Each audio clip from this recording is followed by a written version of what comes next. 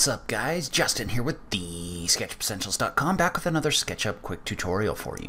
So in today's video, I wanted to talk a little bit about softening and smoothing geometry and what that means and how you can use that inside of your SketchUp models.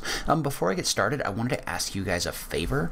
Daniel Tall, a friend of mine and also a great SketchUp instructor, is putting together a survey right now about the clipping plane issue. So the clipping plane issue is an issue that a lot of people get inside of SketchUp, where when you're switching back and forth in your views, sometimes the clipping plane will move kind of across your model. So it'll kind of clip across your, it's kind of a clipping error that makes it so you can't really work in your model, and it makes it really difficult to make changes and things like that. Daniel is currently looking into creating an extension to solve this issue, and he just has a couple quick questions about that. So if you guys wouldn't mind taking a second and filling out that survey, I'd really appreciate it. You can access that survey by visiting TheSketchUpEssentials.com/survey. Now let's go ahead and just jump into it. So what I wanted to do is I wanted to create a video talking a little bit about softening and smoothing geometry inside of your SketchUp models. And so what softening and smoothing geometry in your models means is it's basically the way that you can see the geometry that makes up an object. So like, for example, if I draw an arc here and I extrude this up, this face looks like a smooth, uninterrupted face. But as a lot of you know, inside of SketchUp, there's actually no such thing as a face that really curves. What this is, if you look at this, is this is actually a curve that's made up of faces made by a number of straight segments inside of this model. And you can actually see those segments inside of your model by going up to View and checking or selecting the option for Hidden Geometry. You can see how when you turn on Hidden Geometry, you actually have a number of individual faces in here that you can select individually, and also a number of lines. So you can see how these lines are actually in here making up this face, but when Hidden Geometry is turned off, you can't see them or edit them or anything like that. And so what I wanted to do is talk a little bit about kind of manipulating that geometry in order to get SketchUp to kind of do what you want. And so to start off, let's take a look at just what makes these hidden or softened. So right now, if you look at this edge, you can see how if I zoom in on it, it's actually a dotted line on this face. And so what that dotted line is indicating is it's indicating that this line has been softened. And so softened basically means that SketchUp is going to treat this as if it's not there when it's rendering visibilities and the hidden geometry in here is turned off. So for example, if I was to select this edge and go into the entity info, you can see how there's a box in here for soft and there's a box in here for smooth. Well, if I uncheck the box for soft on this line, and then I go back and turn my hidden geometry off, you can see how now this face is divided between this face, and this line is in here as actual geometry. So if I was to go back and turn on hidden geometry again, keep this selected and turn on soften, you can see how now this goes to a dotted line and this face merges, or it's treated as a merged piece of geometry.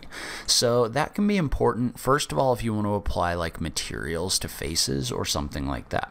So like right now, if I was to apply a material like this brick material to this face, you can see how it would only apply this face to the whole thing. Well, if I was to go in here and I was to edit this, or go to View, Hidden Geometry, and unsoften this, well now I can apply a brick material to this face, and then I can apply a completely different material to this face over here. So this effectively splits this up into multiple faces just by softening this edge. Now if I go in here and I soften this, you can see how now this face is merged, but it maintained that material mapping that's in here. And if you wanted to wipe that back out, you would just apply a material to it again and it would wipe this whole thing back out. And so I've talked about this a little bit before, but this can be a very effective way to create things like roads on terrains that you've created with the sandbox tools. So if I was to come in here with the sandbox tool, with the smooth tool, and we'll knock this down to maybe 10 feet or something like that. And let's say I wanted to create a road that kind of moved along this piece of terrain. So right now, first of all, this whole face or this whole thing is currently broken up into a grid made up of individual faces. So right now, I could either come in here and select some of these faces and apply a material like, let's say I was to pull up like a ground cover material. I could come in here and I could select these edges and apply a material to these if I wanted to, but you can see how it's not very precise. And also this whole thing just doesn't look very good. Well, what you could do instead is you could take this whole thing, and there's actually a tool inside of your tray on the right hand side called the Soften Edges tool. So I'll minimize some of these over here, and you can turn this on by going up to your tray. So you can go to Window, Default Tray, and check the box for Soften Edges. That'll turn on this tool over in your tray. And I'll go down into Soften Edges. You can actually take this whole thing, and using this Soften Edges tool, you can use this slider to set all of those edges to soft. And you can see how I can do that or undo that by clicking and dragging this sideways like this. And one thing you're going to notice at a certain point, you stop getting edges in here that are softened. You also need to make sure that you check the box for merge or soften coplanar in here in order to get all of those to merge. But now, if we were to look at this and we were to go to our view, hidden geometry, you can see how this geometry is all in here as softened geometry. So if I was to select any of these edges and go up into my entity info, you can see how these edges are set as softened. Well, one thing we could do with this is we could go to a top-down view, kind of like this, and drag a box, maybe another box around another line, and select those, and you could actually unsoften those in order to split this up into a couple different faces. So if I go to View, Hidden Geometry, and then I click in here, you can see how now I was able to split this up into 3 different faces, just like this. So if I was to apply like a grass material here, I could do that really easily, and then I could apply a road material along here really easily as well. So you can see how you can use the Soften and Smooth Edges options, or the Soften Edges options, in order to break up and also merge different areas to apply materials.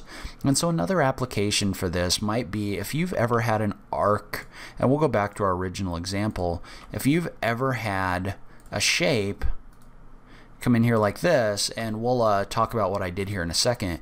Sometimes you'll have a curve like this and you'll extrude this up, and all of these edges get extruded up as well. And the reason for that is because I came in here and I exploded this edge. So instead of this being a single welded edge, when this extruded, this got extruded because this curve after I exploded it. So if I undo all that, if I right click in here and I click Explode Curve, what that does is that breaks this up into the individual edges that make up this curve. Well, now if I extrude this up, this will extrude this up with that geometry no longer being softened and smoothed. And one way that you can fix this really quickly is by coming in here and just selecting these like this.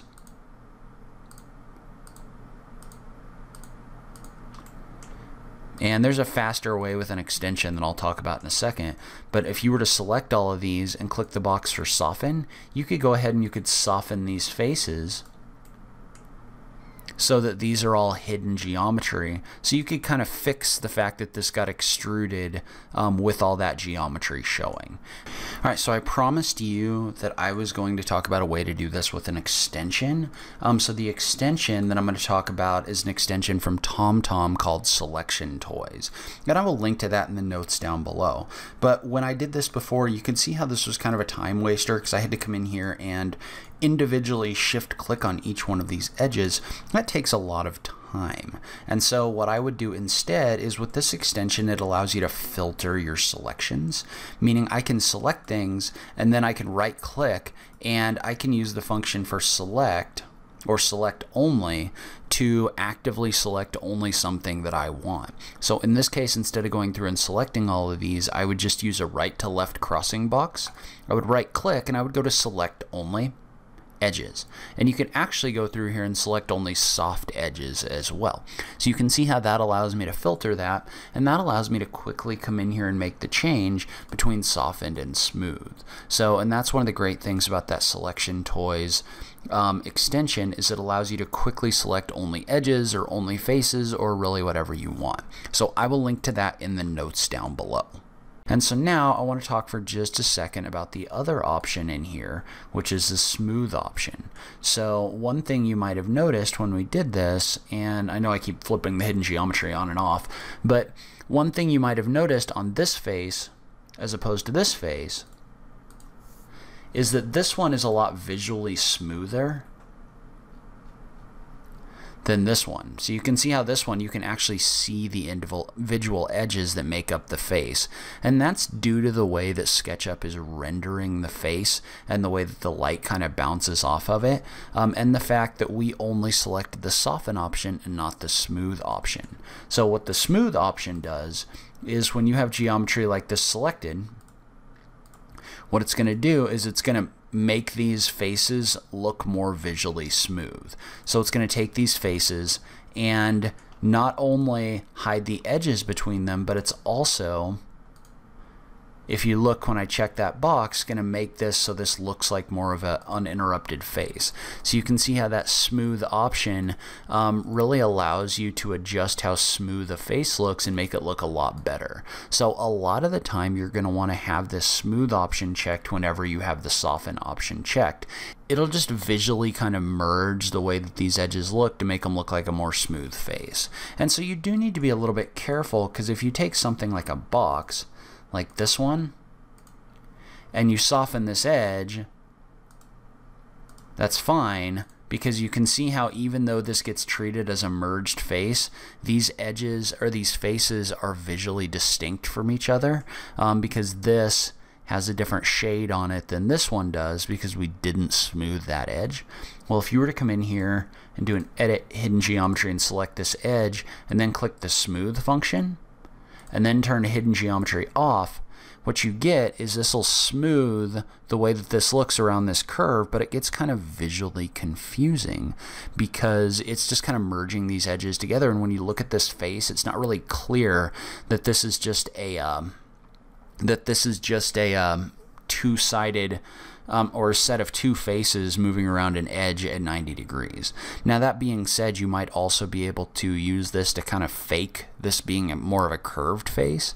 So if you're trying to keep your geometry in a model down, you might be able to do this in order to get a look that you want. But it's something you just need to be aware of, that sometimes you get some kind of odd results, kind of like this one, when you have that smooth function selected. So that's kind of an overview of the way the soften and smooth functions work inside of SketchUp. It should at least give you enough of an idea that you can start incorporating those into your workflow and using them intentionally instead of kind of wondering why changes have been made. But leave a comment below. Let me know if you found this helpful, if you knew about all this. I just love having that SketchUp conversation with you guys. If you like this video, please remember to click that like button down below. If you're new around here, remember to click that subscribe button for new SketchUp content every week. If you like what I'm doing on this channel, please consider supporting me on Patreon. Every little bit helps, even if it's only $1 a month. So make sure you check out that link in the notes down below. But in any case, thank you so much for taking the time to watch this. I really appreciate it, and I will catch you in the next video. Thanks, guys.